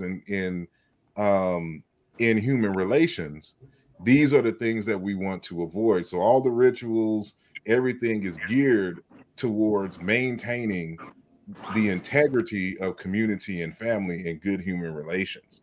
And so when you're able to do that, and everyone sees themselves as valuable in the community, when there is a problem to be solved in the community, you look towards the members of your community to be able to solve your problems. That's what an economy is. Because of course, every person can't do everything. You're going to have to outsource on occasion to get certain things done. And so if I trust the members in my community and family, then I will be able to extend my hand and give them funds to maintain them for helping me solve my problem, whether it's food at a restaurant, whether it's fixing my pipes, whether it's fixing my car, you know, helping me get a film made, da da da da. You have to have trust, and so it all boils down to the ethics and how we treat each other, and from there you build your economy, and not the reverse. Sometimes we want to have the economic, you know, cart in front of the cultural horse, and you can't do it that way. So I said more than I wanted to say, but I was just looking at the comments, and I think he said his statements segue and answered those questions very well. So make sure that y'all get the book Muntu Wine Zombie. Yes, say the name again. I mean, like, put the name of the actual God's book Special up. Creation. May I intervene here? Go ahead. This chapter, this issue that we are discussing, puts us in connection with the other chapter that talks about free access to resources. God created us with the resources. Every human being must have access to the resources of the environment, access to natural resources. And one of the principles that keeps African societies together is the principle of sharing resources. Initially, it was sharing according to everyone's needs. African societies are primarily agricultural societies. Everyone had access to land, members of the community or non-members. The members, they go to the lands entitled to them through descendants. The non-members ask for permission and the supervision of the chief. And normally, they were not be refused to have access to land. They had rules to follow and access to land. So the system of sharing in Africa was initially based on exchange, store, um, trading item for item, and they introduced money, but the money was a means of exchange to allow everyone to have the resources. If we don't produce cassava, we produce corn, so we'll exchange with those who produce cassava. We have goats, that's meat, but we need also vegetables, so we'll exchange. So what made the society change, the societies that we live in today, is when they introduced a system where some accaparate, they took resources for them, and they leave others without access to essential resources for living. So they create a system of inequality based on the advantages, giving more advantages to those who control the resource and making others less able to have access to resources. That's why the concept of development, underdevelopment, was initially misunderstood. Underdevelopment doesn't mean stand still while others were going away, but it was a process of being pushed back by others. So when the resources that are physical and human of your society that they allow to push you up are being taken away, your lands are expropriated. They impose crops for them, for commercial crops, at the expense of food crops. So you become more and more unable to meet the needs. The major source of good life is land in Africa. And the Europeans, when they came with, including missionaries, they expropriated the Africans. The Africans says today, for example, about Christianity, is that when the Europeans came, we had the land, they had the Bible. But now we Africans, we have the Bible and they have the land. So Yes. they came not by love of Africans, but they were sent by their kings to pacify the Africans, to help Africans accept their domination by the Europeans. And they all introduced systems of expropriating the Africans and forcing them to produce for the Europeans. And what they receive in return, most of the time, not even allowing them to survive. So the system of inequality, the capitalist system of inequality, reinforced by racism, okay, and that system now forces us to recreate different relationships, different strategies for progressing. The problem is that we have here of people not working together. I have it in my program that we are talking about, the program, my charity. In Luba tradition, we strive to be somebody, and that somebodyness is not associated with working together, but more with consuming together. Talking about agriculture, for example, about food, they say that it's produced by one, but consumed by many. Okay. And I told you, I talk about the consecration of the achiever. The Luba are not a good example of collective work. When the ancestors call you to be consecrated, part of the ceremonies is for you to show that the initial capital that allowed you to prosper came from your own work, not somebody else. If I become rich by the word of the wealth for my brother, it's the brother who is the great man rather than me.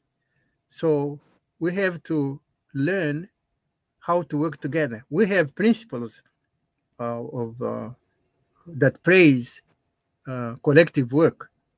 For example, we say that with the collaboration of many, beans can get cooked with saliva. We don't spit in the pot, but we cook with wood. So the wood require that you blow, okay, on the fire to keep it. Since beans are slow to cook, the blow of one individual will not sufficient. So really blowing, the mouth becomes dry, and what comes out is not the air alone, but also saliva coming out. But if you are many of them, even though the air that comes from one individual is small, but together you will continue to do it. Splashes, but because you are working together, you will end up cooking the beans. So the encouragement of collective work, but which is not necessarily translated in actual work, and colonialism made it worse because the people, only a few people, for example, were engaged in works that were paid, and they paid you, but you have a large family. They paid you less, even for yourself, and you have practically you have not much to share with the others. And the situation has even worsened after independence, because in many areas there had been total neglect of the people in the villages, for example, and the young people who were participating to work, to production, have gone away to the cities or to where they may have schools.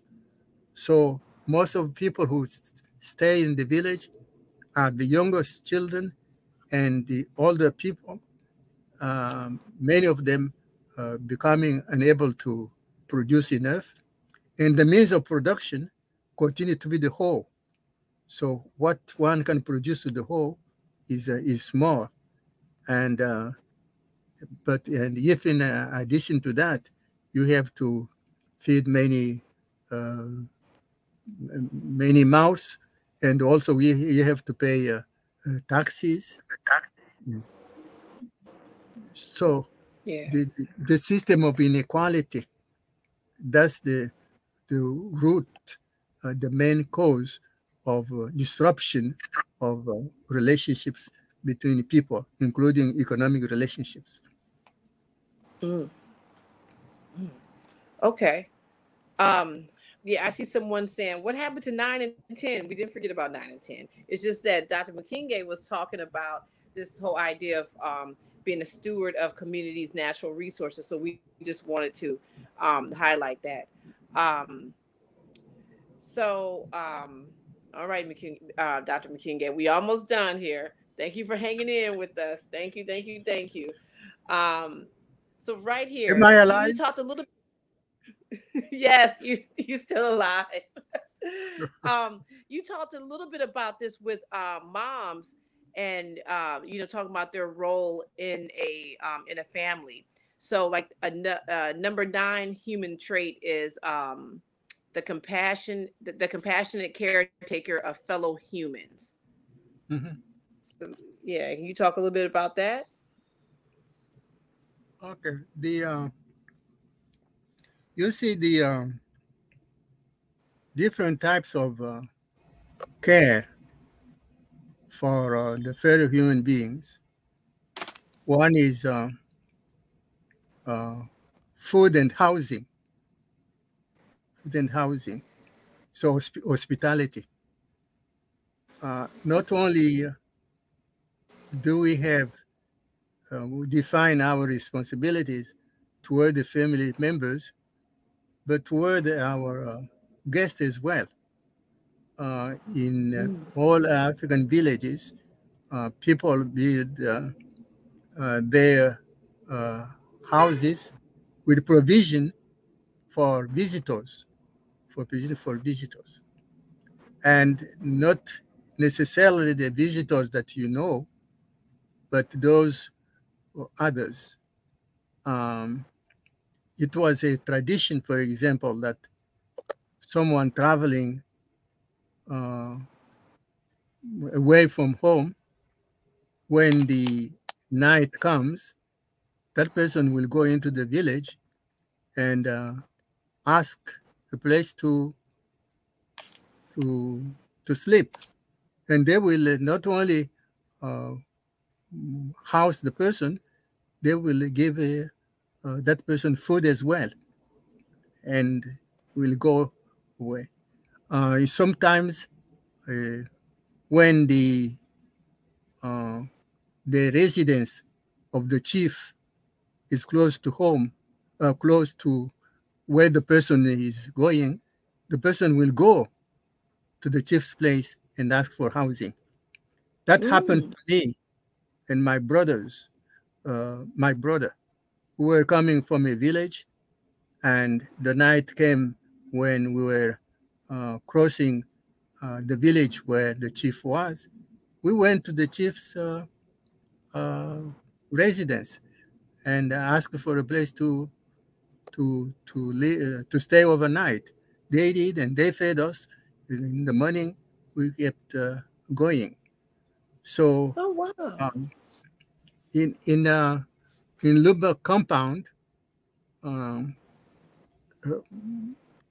wives have their houses, but usually there would be a house in the center devoted to welcoming visitors. That's where the visitors will stay. It also depends on the status of the visitor. Some may sleep in the same house as the owner. If there is no enough bed, by respect, the owner will sleep on a mat on the floor and leave the bed to a guest higher in status. Wow. So the obligation to house not only family members, house and feed not only family members, but all God's children who pass by there. Speaking about sharing food, in the village, men usually eat outside. In the past, they will eat at a place where the bypassers can see them. And someone from those eating, will yell in their direction, inviting them to come, uh, and eat. So, and there's always room for someone else to come and eat. Yeah. The meat is scarce in Luba society, so the meat is distributed before eating. So when someone comes like that, or a little one, everyone will give him a little bit of what they had, so that That's so they too nice. can participate in eating. So the principle of sharing and the responsibility toward guests, feeding them and giving a house. And of course, there is child care. Children are born helpless. All they can become is what the parents do. And African Luba mothers take care of their children even before the children are conceived. The way they behave were ways that they think may harm the conception, they avoid them, and they practice those that that will allow stable conception and live birth. For example, they know that the things that mothers see, scarce things, for example, will have a negative effect on the baby in the womb. So pregnant women avoid those things. They avoid them because they know that they may hurt the baby in the womb. And Dr. Fukiao, that Asar knows well, talks about self-healing. Self-healing is a result of what happened to the child at the time of conception. He's saying that the parents' feelings and the parents' anxieties or whatever they have done and their history is transmitted to the child, and the child may be born without enough natural strength because of the parents, the state in which they were at the time of conception and during gestation. So the idea that the child must be taken care of both before, during, and after birth.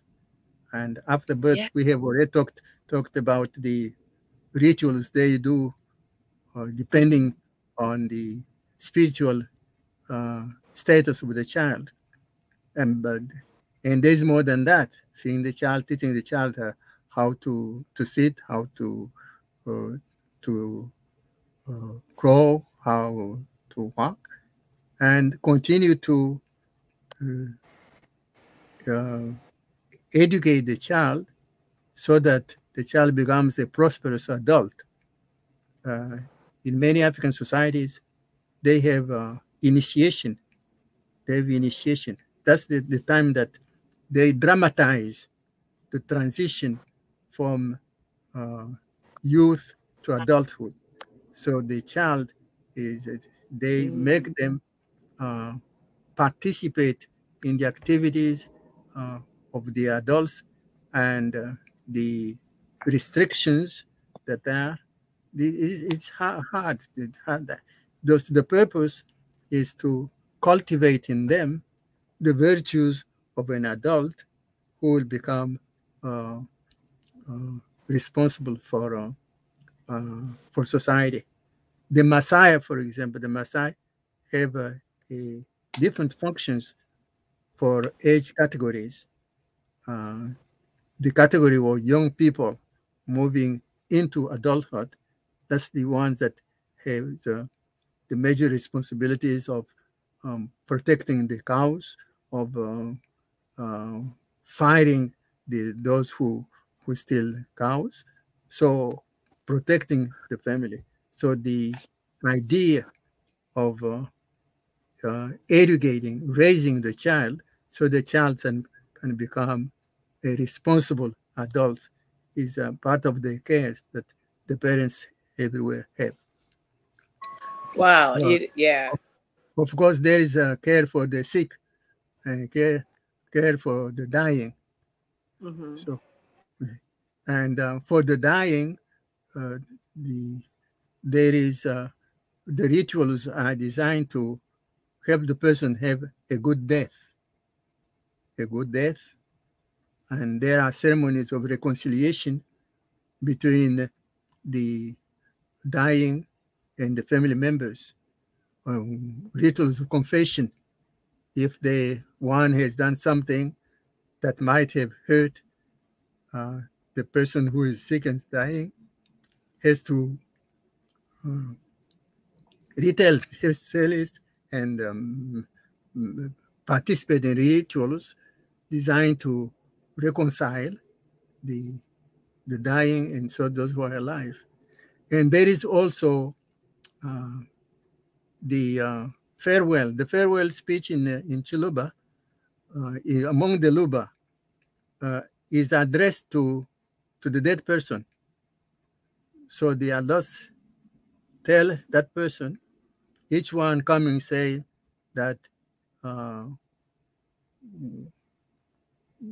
go well, greet our ancestors, and telling that if I'm responsible for your death, take me along.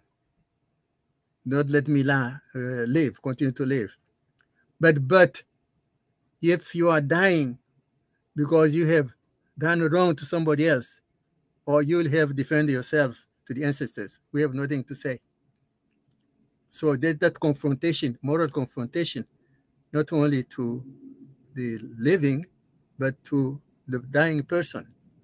And the most Africans don't have the notion of hell. The Christians have taught us, but hell for them is expulsion from the community. So it says that people who have done wrong, some of them are rejected by the ancestors, and they become errant spirits. Errant spirits have they're out of community. So being expelled from community, that's a hell. Yeah. And if you die, since we believe in the eternity of the soul, and you will become a ghost. That's the kind of ghost that people find by the rivers, which the ghosts that strengthen, that threaten people. So the taking care, not only of the living, but those who are dying, so that they can die in good state that will allow them to be accepted by the ancestors. Yeah. These are some things we need to be doing right now, because I don't want to be expelled from my community. And I think that this is a way, like, these rituals that you're talking about, and just this way of life, and how African philosophy teaches you how to just to look at the world. It's like, if we started doing this, we wouldn't have crime in our community, because we wouldn't want to take away anyone's natural rights. And and it's just like what you said before, Asar, once you start to build this trust amongst each other, we're unstoppable. It's like, once we start trusting each other, we're literally unstoppable. Wow. Dr. Mukenge, you hanging in there. We got two more. Two more, okay? Just two more. 2 more hours? No, not 2 more hours. No, we have 2 more right here. Number 10. We have number 10. We already did number 11, and then we're going to do number 12. But number 10, and just to just a quick, you guys make sure you liking, sharing, and comment on this video. And I want to say peace to everyone in the chat. I just saw Dennis, Dr. Ken Harris. They were all with us in Detroit. Dr. Ken Harris, he runs the National Black Business League. He is turning up some stuff. You're going to hear about it later on HAPI. So make sure that you guys are liking and sharing the video. Oh, wait, where's Dr. Mukenge going? He needs to take a break from his own book. I said, give me a minute, I'm coming. Oh, okay. All right, cool. All right. So while we're waiting for him, Asar, I saw you put the link in the chat. Thank you. I can't put it in on YouTube. I don't have a, what is that? A mechanics. I'm not on that level. So I had to do it through YouTube. Not YouTube, I mean Facebook. Oh. Okay. But I put the link in the back chat for you, if you can put that in the YouTube, because we can't post from back here. Yeah, you know what? Yeah, I put it in there earlier. So guys, let me tell you, you want to get this book because there's so much about this. When he's just giving you a little bit about each of these things that characteristics of a human being through African eyes. But when you read his chapters, they are so much filled with so much more information, more detailed.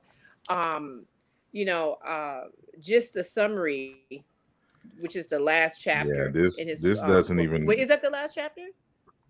Yeah, the last chapter is just the summary. So that's what I gave you. And and let me tell you, what he's saying right now is like a little piece of the summary. So imagine, reading this book. This is great. How many pages is this book, Mr. Publisher? From beginning to end, we're looking at about 335, and that's just from first page to index. But yeah, so it's 300 pages of deep African thought, and so yeah. Even what he's touching on here today is just scratching the surface. It's just scratching. Yes, it's just scratching the surface. All right, Dr. Mukenge. We are up to number 10 right there. A freedom seeker and nation builder. Yeah, we have already talking part of that. We look at African societies, we see desire for autonomy. People want to govern themselves, to be in control of their own resources. So that's at different levels. And at the national level, one of the things that they do is the policies for maintaining national unity. So I have looked at different African societies to see what methods they used to maintain national unity. The Ashanti of Ghana, for example, used what I call the integration of the directorate. There used to be 3 different kingdoms. So at some point, those kingdoms united, but bringing together the strength of each one had, putting them together. So one was good in economy, the other in military, and the other in political organization. So they put those together, and they created the stool for the Asantehene, for the king. The stool symbol of unity, of unity, and the leaders Mm-hmm. who used to be leaders of different different chiefdoms become the directorate. Okay. Another example, the example of the Cuba. The Cuba had a system of democracy at different levels. At the first level of the village, everyone were uh, there was they were part of the political system, and but they had a representative sent to the higher level, and that one to another, up to the king, up to the king. So that representative democracy was natural to the Mm-hmm. system. In addition to that, the Kubu also had a specialization by integration of ethnicities. So people of different ethnic group who became part of the Cuba system were allowed to develop the type of the economy that they had. That economy became the Cuba economy. Those who were the were farmers, do that. Those who were strong in making clothes. So Mm-hmm. the national economy became the integration of the specialized economies of the constitutive clans that became part of the kingdom. The Okay. the the Lunda, the Lunda had a system of um, what is called succession. Um, when the new king came in, that king becomes family members of the family of the outgoing king. So the titles that the king had in his family become those of the new king, and the chiefdoms, depending on the kingdom, part of the kingdom, were not destroyed. They kept their own powers. So there was a respect of the existing system, which the respect of what is called as independent or indirect rule. So there was no oppression of the central government on the constitutive chiefdoms, Mm-hmm. but instead the leaders became members of the same family. So the new family, the new chief, acquiring the family rights of the uh, predecessor. Okay. So in case that when we are the same family, we are going to work together rather than having those who came in as as exploiters of those who were there before. Uh, Yes. we know about Absolutely. what the Shaka did. Shaka Oh was wait, wait, Dr. Mukenge. We sure. are. We want to. We first of all, we're gonna leave a little something so people can read the book. Okay, and I don't want to run out of time. Okay, You are right but because that usually this is the time that I go to bed. You are right. Go ahead. yes. Um, okay, so your last trait of being a human being, the explorer and transformer of spaces and civilization builder, right there. We Um, have we spoke about that when we talked about the hominids who went to place, about how yes, the yes, Ethiopians, how the Bantus and the yeah, we have covered that. Oh, we covered. Then we Dr. Mukenge. See, look at that. Listen, guys, I mean, thank you so much. I have to let's start off with that.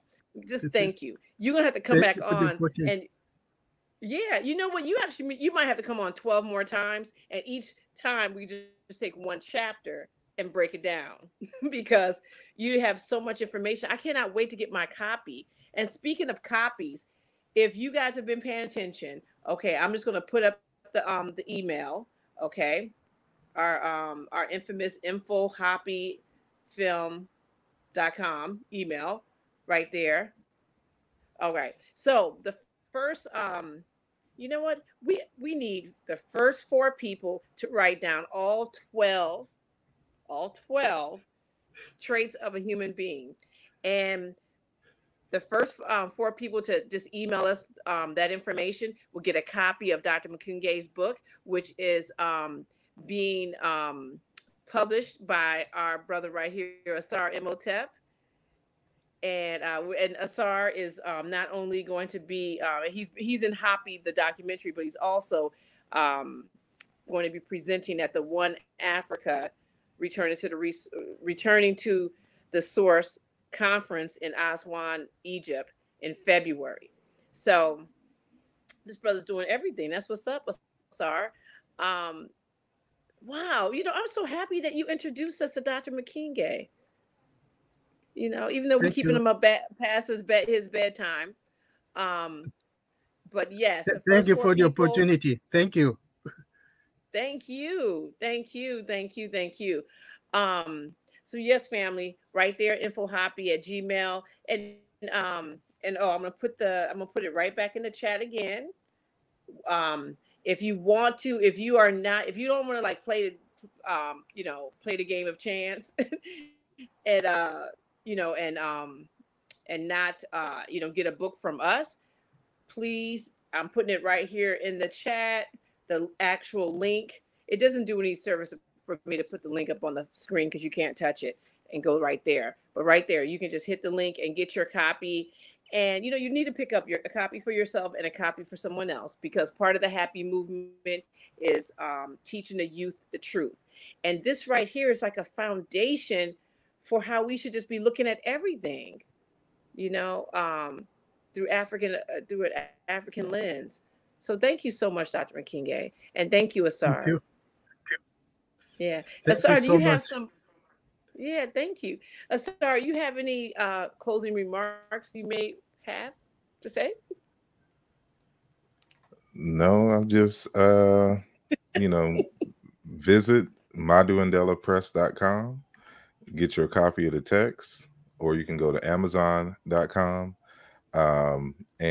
This has nothing to do with the fact that I'm involved in any way with, helping the book to come out, but as a scholar, who is interested in African culture and history, this is a very, very valuable text.